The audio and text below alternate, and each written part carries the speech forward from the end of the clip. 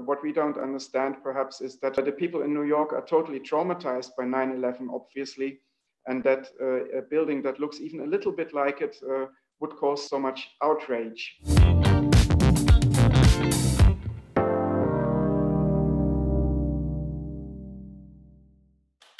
Hello, good evening. Thanks for having me. I say hello from the coolest city of the Netherlands.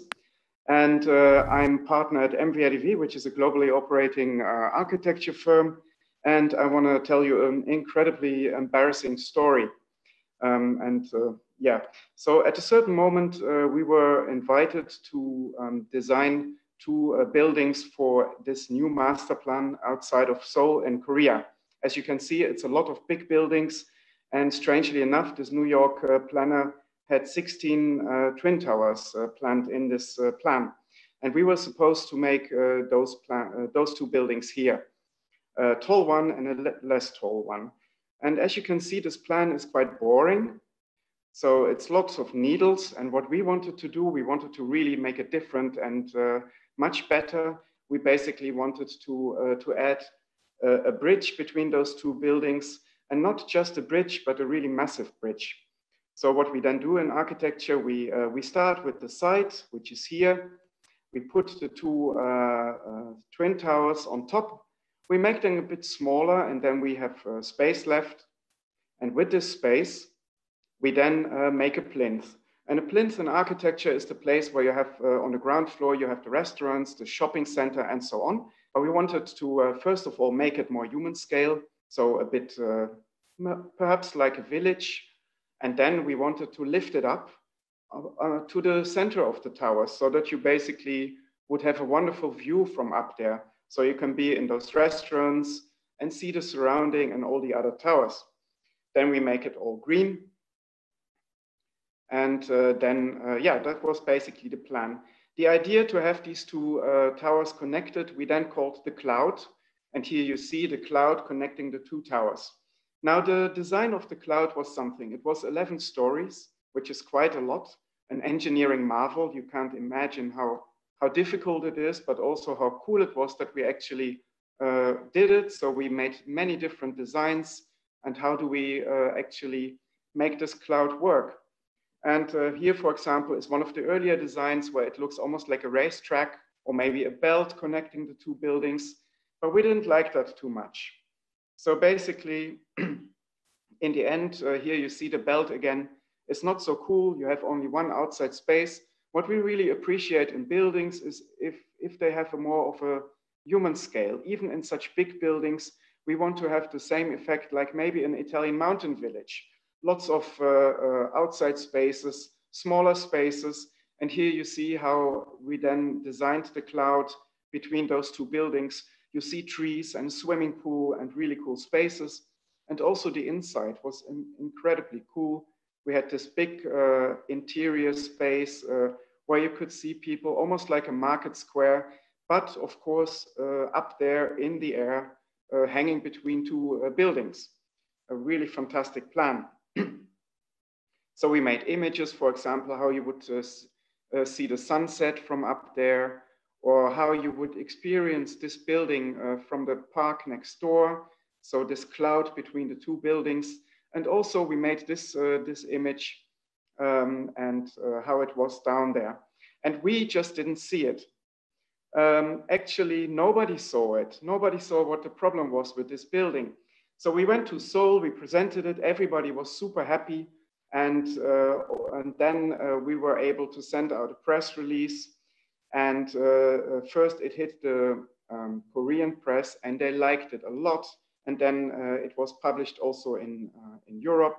So for example, in Germany, people called it art, they called it Extraklasse. And then when it finally hit the United Kingdom, there was somebody who wondered why it looked like 9/11. Then in New York, it made headlines. And the Americans knew exactly that it looked like 9/11, and they called us sick and terrible. And it was an absolute drama of bad press, which then came back to Europe, and people called us sick and terrible. So here you see how it starts very well. Then there's the first bad news. At a certain moment, they call us sick and that we cause outrage. And people just couldn't believe that we would design a building worth almost 2 billion euro and that we didn't see this kind of imagery. They also couldn't believe it because architects, of course, are dealing with images all the time. So how was it possible that this architecture office basically couldn't see it? So that was the big problem. And so we really first started with really good press, and then it turned into really bad press, and there was a lot coming up towards us. No, it doesn't switch. I'll try it again.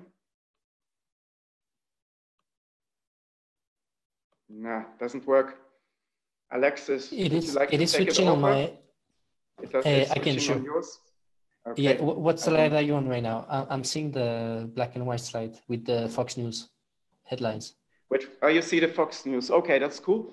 So basically, at a certain moment, it took a week. We didn't sleep in this week. We were thinking we might never ever work again in America, and so we published an apology on our website. We couldn't apologize for designing a building that looked like 9/11 because we didn't do that. We designed a cloud. So instead, we apologized for causing so much stress and for evoking this image in people's expectation in a way. So that was an apology. And then Fox News saw our apology and they didn't buy it, of course. And Fox Television at that day declared us the worst person of the day. And if you are declared the worst person of the day by Fox News, you are in a very prestigious list of very good people. But we couldn't really enjoy it because we were so shocked by what happened to us, this incredible shitstorm of bad press. At the worst day, we had 80 bad articles, but I think we also had like 120 neutral ones. And one of our American co-architects basically said, you know, Jan, don't worry. There's no such thing as bad publicity. It will be all right. And I'm so proud to be on your team. So she actually liked it a lot. Also, our clients in Korea, they were not fussed. They said, oh, wow, you made so much free publicity. It's great. So they were quite happy. The people in Seoul were, of course, they were also not so fast. They thought the Americans make a lot of stress about something. But of course, we didn't. What we don't understand, perhaps, is that the people in New York are totally traumatized by 9/11, obviously, and that a building that looks even a little bit like it would cause so much outrage. So, yeah, that was quite something. But so after 1 week, everything was just suddenly over. It started very big. It ended just like somebody switched off the light and it was over. We could get rid of our police protection because, you know, even in the Netherlands, we received phone calls of people threatening us. So it was quite weird how all this suddenly stopped. And then a few months later, so suddenly we were asked to design this penthouse in a building where Mick Jagger's girlfriend lived, the one who didn't end up very well. But it shows that we were then asked to basically have another project in America quite soon after this. And if you switch one more,